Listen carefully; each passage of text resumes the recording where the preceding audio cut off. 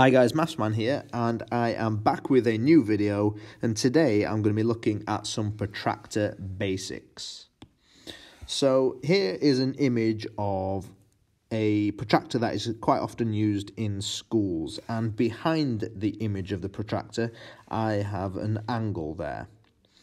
And what I want to briefly talk about here is how some people get confused between, well, which set of numbers do they use? Do they use the zero here and look at the inside numbers, or do you start zero here and look at the outside numbers? Okay, and here's a little tip for you. So in my example here, my angle that I want to measure is here, and that is closest to the zero there. So I start by using the zero there.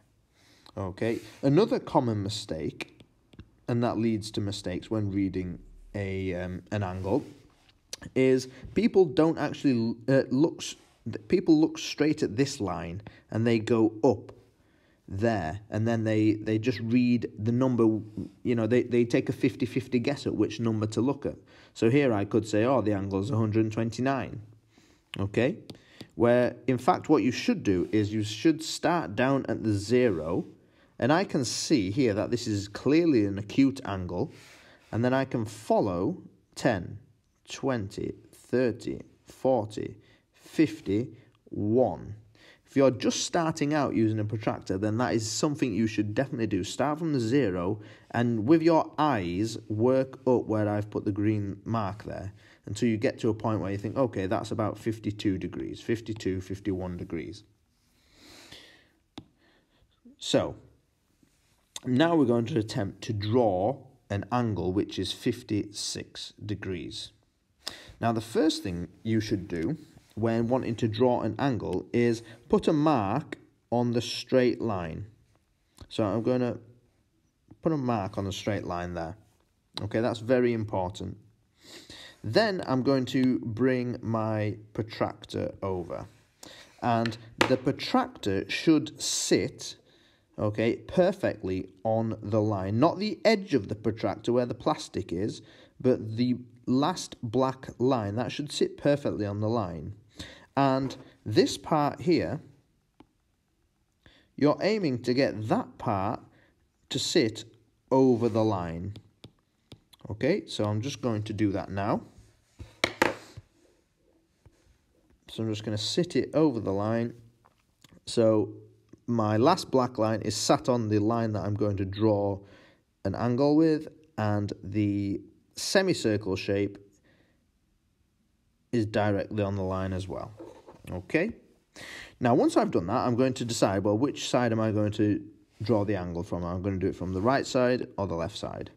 In this example, I'm going to do it from the left side. So I'm going to be starting from this zero here. So I'm going to go 0, 10, 20, 30, 40. So there's 50. There's 60. So halfway between, this must mean that's 55. And I'm going to put a little mark where I think 56 is.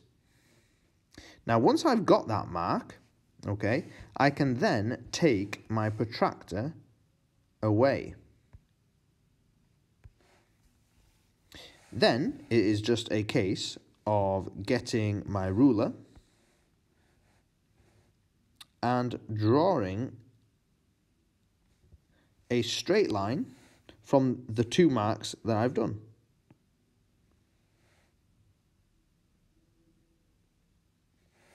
If I get rid of the ruler, there is my angle, perfectly drawn, 56 degrees.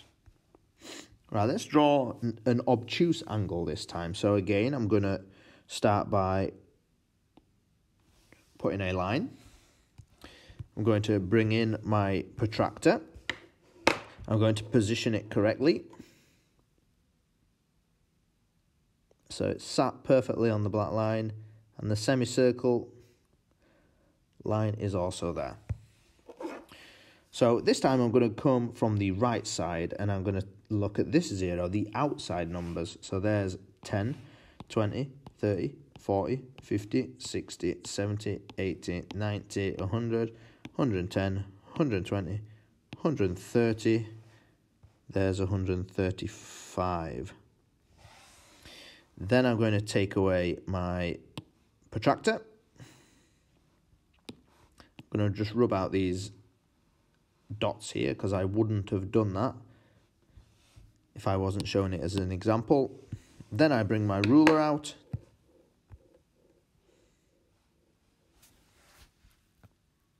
And I match up the dot and where the two lines cross there. Then I draw a straight line,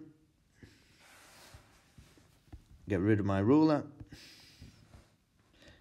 and because I started measuring from this side,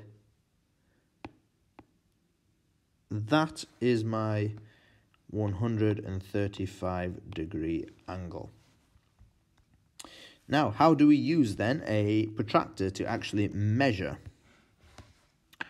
Well, I have to go through the same steps. I get my protractor. Now, this time, what we're going to be aiming to do is to put where the semicircle is, we're going to be aiming to put that there this time, right where the angle touches the line. So if I get my protractor out again, sorry, and I sit it over the top,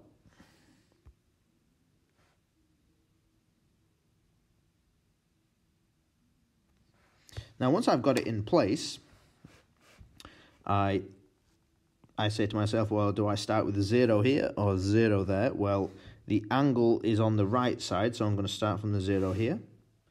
10, 20, 30. It didn't quite make it to 40. The line is about there. So there's 35. So that must be, I would say, 36 degrees. As always, I hope you found this video helpful. You might want to check out my next video, which is going to be how to actually use protractors to construct a pie chart. If you would like to see that video, then I'll leave a card with the playlist. And as always, if you want free maths videos, hit the subscribe button. Thanks again for watching.